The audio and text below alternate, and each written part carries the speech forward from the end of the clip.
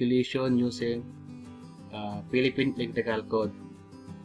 So this problem is the same with our previous vlog. Ito yon.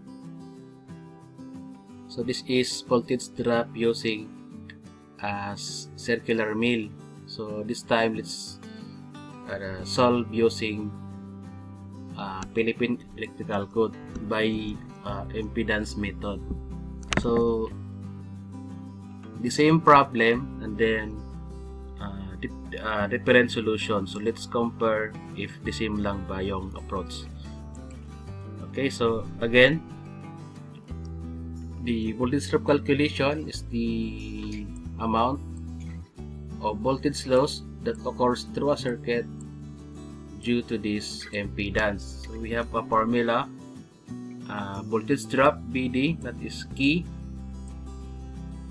times D times I, multiplied by square root of R squared plus X squared. So where I is load current in amperes, D is for distance, key is constant, 2 for single phase, 1.73 to for 3 phase. Where your R is the line AC resistance expressed in ohms, X is the line reactance, the unit is ohms. So ito yung formula na gamitin natin. And then before we solve the problem, we have regulations based on sa Philippine electrical code. So let's read the rules.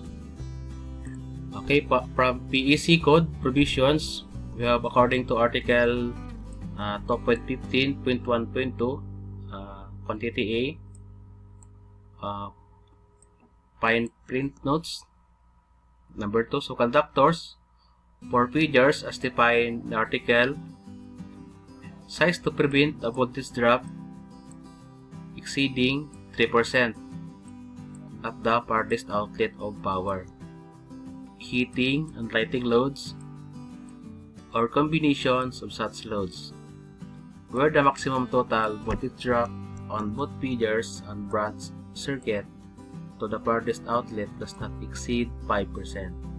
So provide reasonable efficiency of the operation. So hindi raw pwede dapat ma-exceed ng 3%. And then overall total, we have 5%. Okay? Then to visualize the provisions, this is the source, the distribution panel, we have a branch circuit, farthest load. So this one is our feeder. Okay, so again, from source to distribution panel, we have less than or not equal to 3%. And then for the branch circuit, actually 3%. And then the overall total must not exceed to 5%. So pwede ka rito, 3%, this one is 2%. Or we have 2%, this is 3%. Then di ka pwede ma-exceed dapat na 5%. So that is our provisions. Okay, so let's solve the problem. Then, this is the example sa single phase system, 2-bar plus ground. So again, from the utility to the panel board to the farthest out load, this outlet. So the application is residential. So suppose that from utility to panel board, we have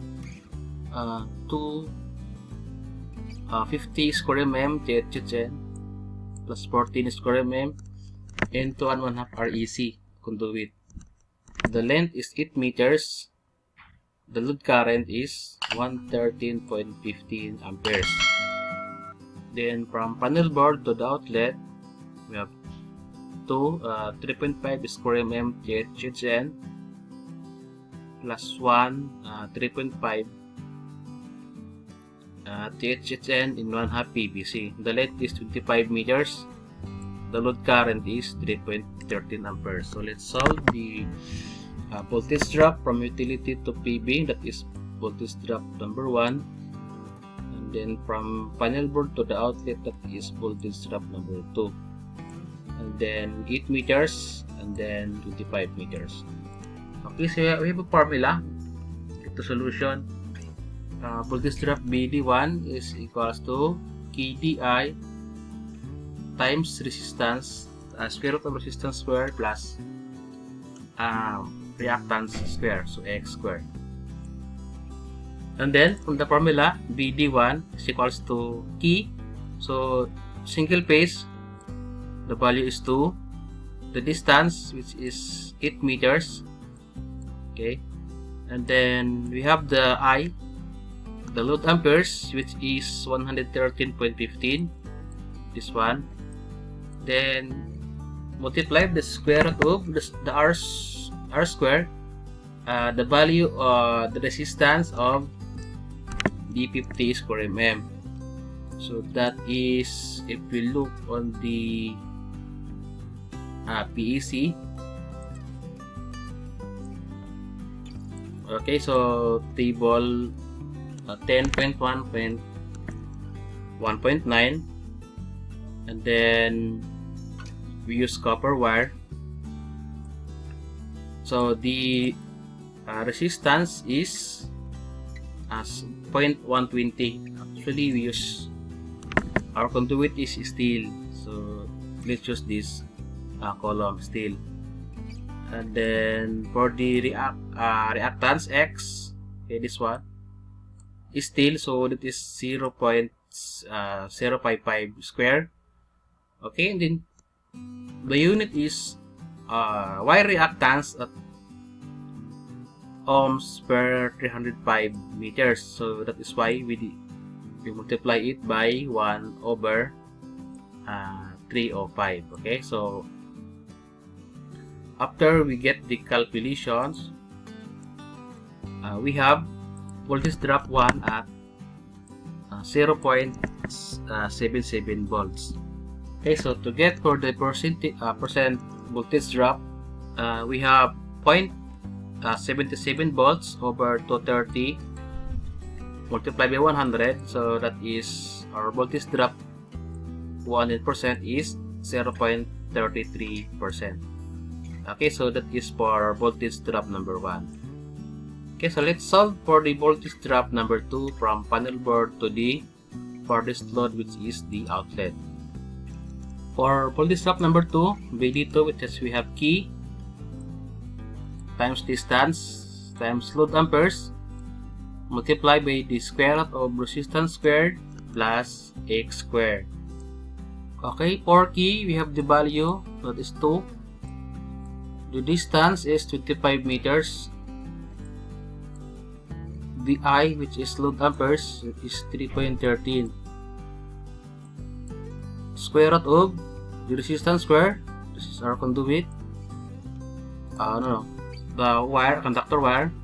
So let's use PVC, so it falls on the column of, okay, our resistance is 2, so 2 square plus the reactance R.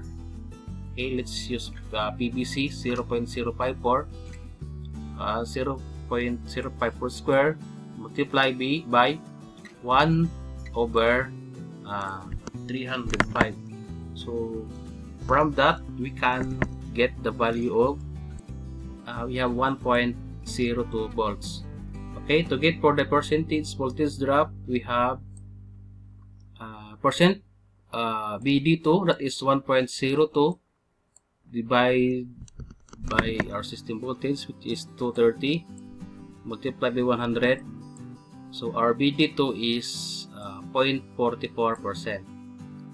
Okay, so again, so our voltage drop number 2 is 1.02 volts. The percent BD is 0.44%. From here, our summary. So our BD1 is 0.77 volts. Okay, and then 0.33%. And then our BD2 is 1.02 volts, and then 0.44%.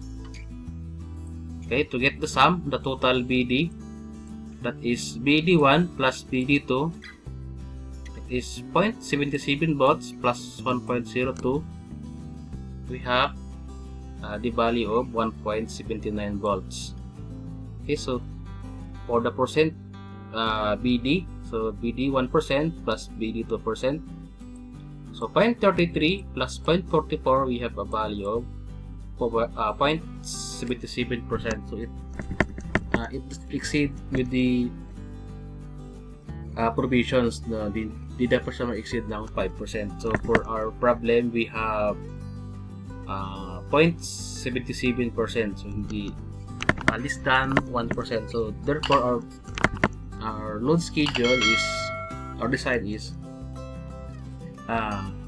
fit for the provisions of electrical load. So let's compare our solution to our previous blog. Let's compare the answer.